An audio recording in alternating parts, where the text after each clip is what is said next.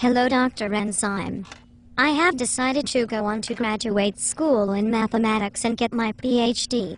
I would like for you to give me a recommendation.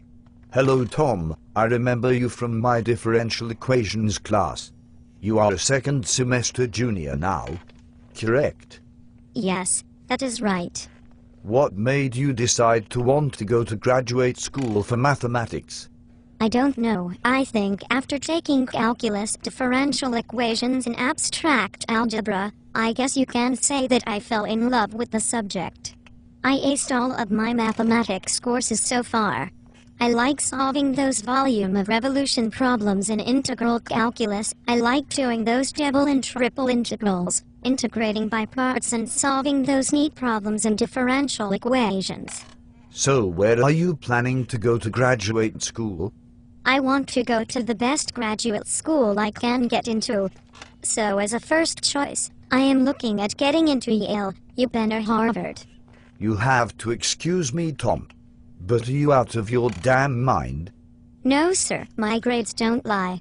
I have aced all of my mathematics courses up to this point. Yes, but you are a second semester junior and have not did either topology nor real analysis, which are both heavy laden in rigorous proof writing. Then you talk about how you like to work piddly problems in calculus and differential equations. Those piddly problems you have had in differential equations are child's play compared to graduate level work in mathematics. Furthermore, you say are interested in going to an Ivy League graduate school.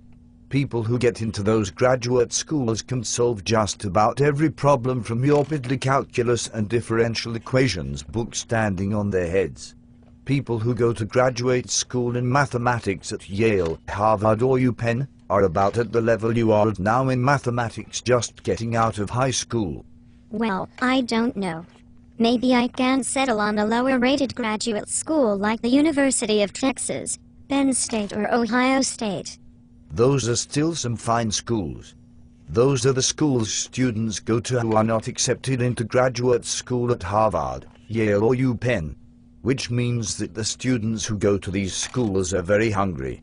These larger graduate schools may be lower rated than the Ivy League schools, but they will still eat you alive academically. But enough of that. What do you think you may want to specialize in? I was thinking about specializing in something like double or triple integrals or maybe differential equations. You fool. Are you out of your damn mind? No, why? No one specializes in double or triple integrals and differential equations on a graduate level is nothing like working those simple-minded problems you have had last semester. You will have to know about existence and uniqueness, measure theory, calculus of variations, residues and modern analysis. Yes, but I want to follow in your footsteps and be just like you and become a professor. I think you have a few screws loose. You need to see a psychiatrist. Excuse me.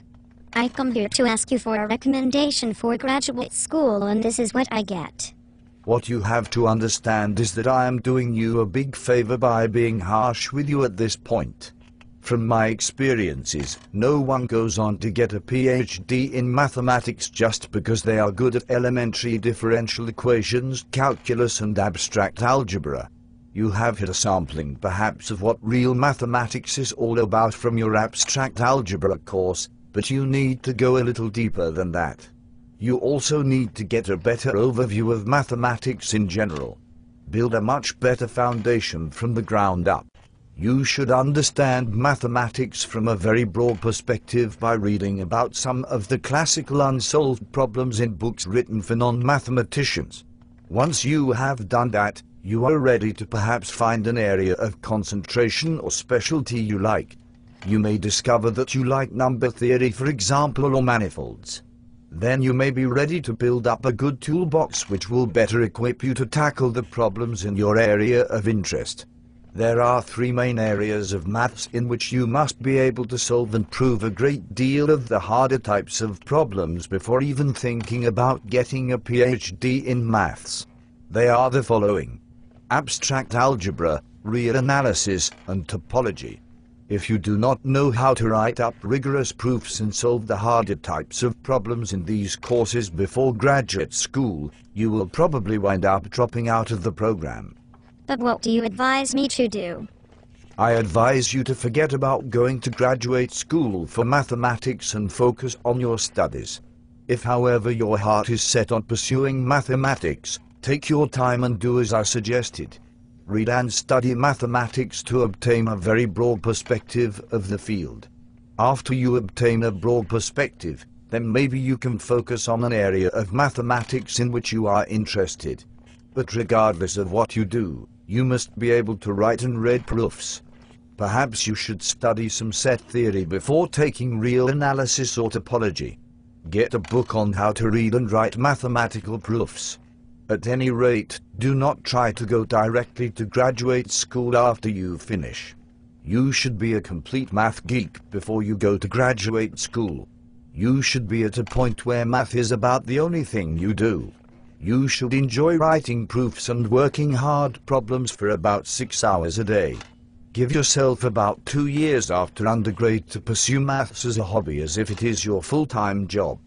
Get yourself some simple-minded job like a night watchman so you can devote most of your mental energy to mathematics. After that, then maybe you will be ready for graduate work in mathematics. But at this point, you are not ready.